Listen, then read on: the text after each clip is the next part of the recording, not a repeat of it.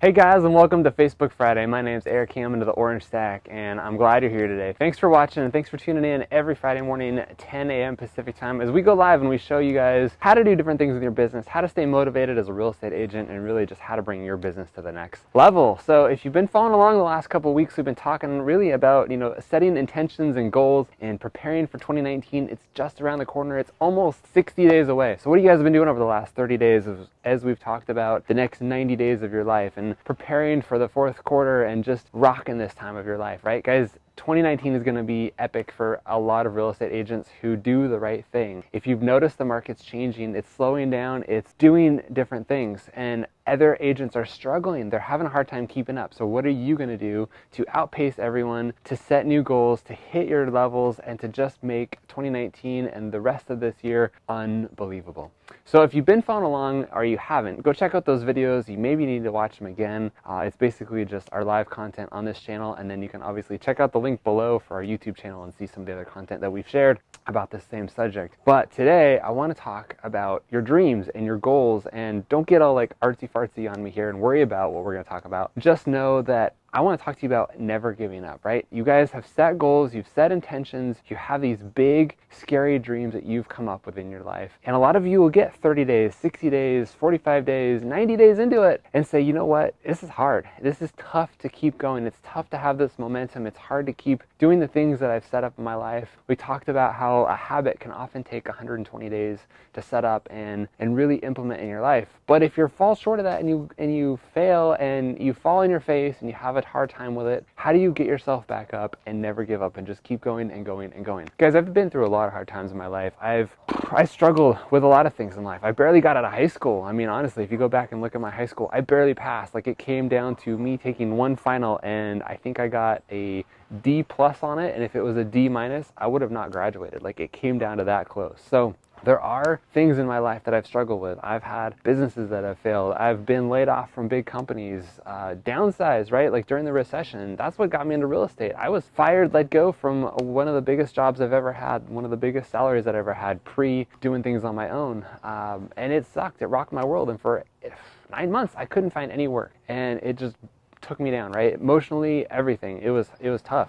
But I got back up and I got my feet in it again and I kept going. And that's the message that I want to share with you guys today is when you understand your goals and you have that real intention and you see the direction that you want to go, I'm going to point this way, as you see the direction that you want to go, you have to have a clear image of how you're going to get there, the actions that you need to take. I'm going through a training program which I love right now called Wake Up Warrior. If you've never heard of it, Google it. It's unbelievable. But one of the things I like about it is they talk about really understanding what the next 90 days of your look like and what it's going to look like. So you have to paint that picture. They talk about the facts, specific numbers. If you're trying to lose weight, what's the goal that you set? How many pounds I want to weigh. If I want to sell a certain amount of homes every single month, what's that number? Don't just say I want to sell more homes. Say I want to sell 5 more homes this month, or I want to sell 20 more homes this year, or whatever that number is. Have it written down, have it clear. So have your actual factual, what it's going to look like in 90 days, write that down, and then write down the feelings that you have from this. So how does it feel to have accomplished these goals? In 90 days, when I reach my number and I sell 20 more homes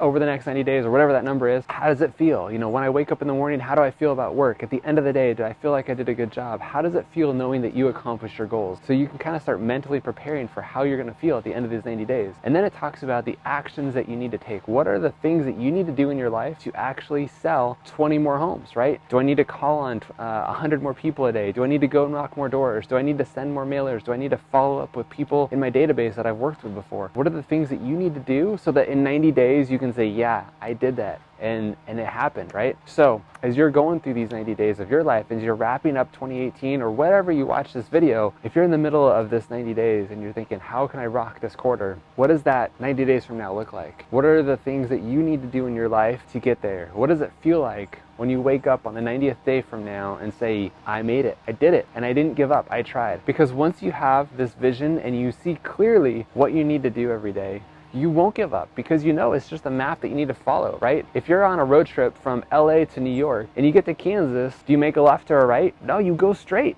The map says go straight, you go straight. So if day 45, you're in the middle and you wake up and you're like, man, this is a hard day. I got rocked, I lost the listing, that buyer said I'm done with you, the contract fell through, the financing fell apart, whatever happening at you at that moment in time, whatever it is, family, business, life, who cares? Wake up that day, pull out your map, the goals that you wrote down, the clear directions that you have, and say, you know what? I need to just keep going.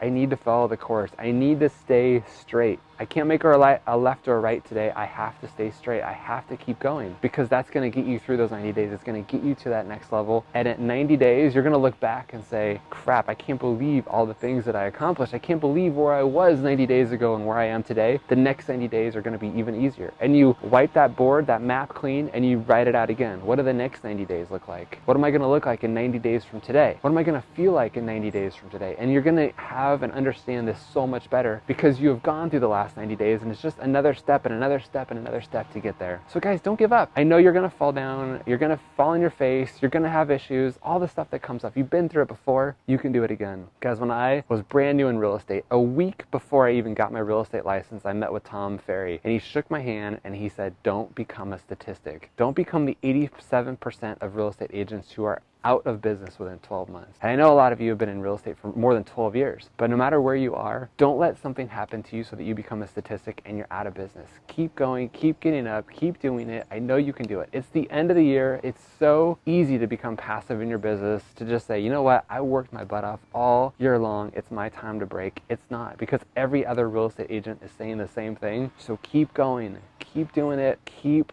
reaching those goals, keep setting those habits and patterns in place that you've been setting up, and make this an unbelievable year. Get through this fall and winter that's coming, because as you can rock through these next couple months of a challenging fall and whatever's coming in the real estate market in your area, you'll be prepared for great things to come. Guys, I know this is super motivational and sometimes we get really technical and actions to take and specific things in social marketing and your real estate business, but I hope you followed along and you watched this whole video, and if you did, thanks for being here. I really appreciate it. And I really enjoy talking about this content. I really enjoy being here for you guys and rallying the troops and motivating you. Sometimes you just need a kick in the pants, right, and keep going. So keep it up. You can do it. We've got some really great content, and not quite ready to talk about it yet, but we just released a new product yesterday that's going to DIY your marketing for you and help you figure out what you're doing so that you can really understand how to bring in the leads and keep your business afloat when times get tough and things get busy. So until next time, next Friday, we're going to keep doing this show live every Friday morning, 10 a.m. Pacific. We really appreciate you guys being here. And if you're catching it on the replay, share this with somebody. You're probably watching on YouTube or some other format somewhere else. Share this with somebody who needs that kick in the pants that says, you know what, get up, you fell down, get back up and do this again. Share this video with somebody, comment, what you learned from it, and thanks for being here, guys. We really appreciate it, and we'll see you on the next one.